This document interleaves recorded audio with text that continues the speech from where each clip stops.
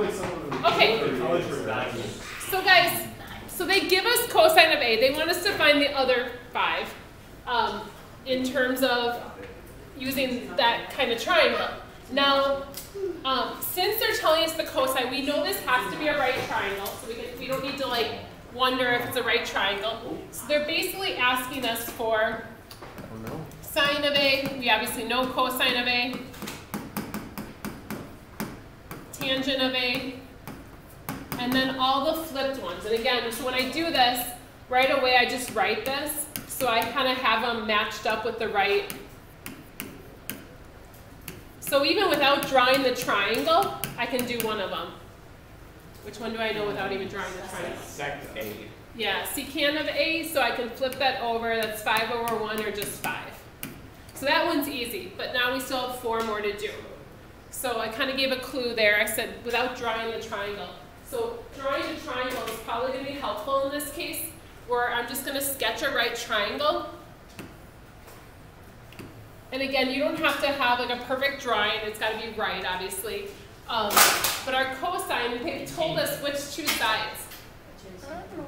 Adjacent and hypotenuse. So I'm going to call this angle A. So they've told me 1 and 5.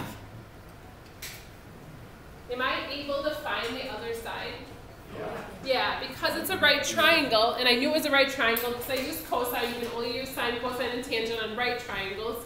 We can then figure out this side because of Pythagorean theorem.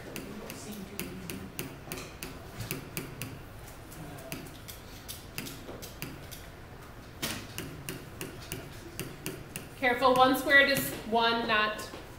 Oh, you're right. Now, square root of 24, can that be simplified? 2? Yeah. 2 square root of 6. 2 square root of 6. Yep.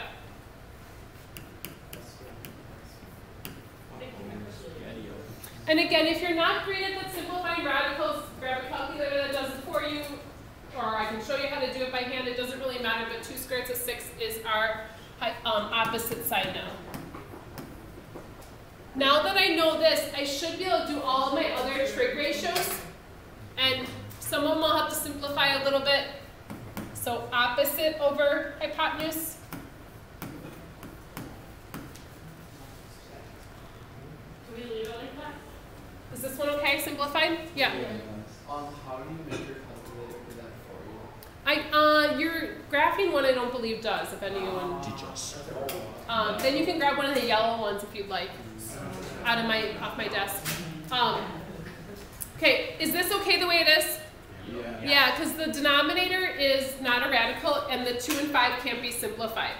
However, when we go over here to do our cosecant, we're going to have to flip this over.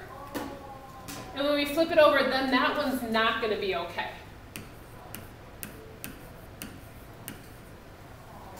So we're going to have to multiply by, yeah. Oh no. He's trying. I really think he's just like. He's trolling us. It's working. Luke, Wait, how you do ready? go? Get him, Luke! Get him, Luke. Come on, Luke, bottom crowd. So, That's the same. right, square root of 6 times square root of 6, and then. All right. And then finally, you guys, we're going to do tangent is opposite over adjacent. So the opposite is 2 square roots of 6, and that'll be over 1, which is just 2 square roots of 6. You can leave it over 1 is fine with me as well. That's a really bad 6.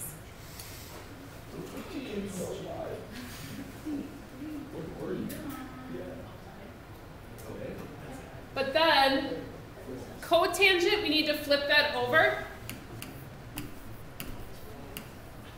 So again, we're going to have to multiply by the square root of 6.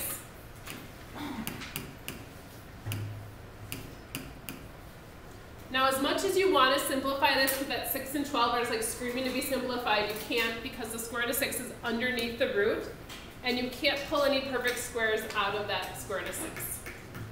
Okay? All right. The last question said, if we know the sine of theta is 0, what would you know then about cosecant? I disagree with you. 5. There we go. Why is it undefined? You can't divide by 0. Yeah, because technically sine of 0 is 0 over some number. We don't really know what the number is, nor do we care. So if sine is 0, cosecant is the flipped version of that. So that would be a number over 0. We have to flip it over. And so this would actually become undefined. Undefined. Right? Yeah, slope dude. Slope dude.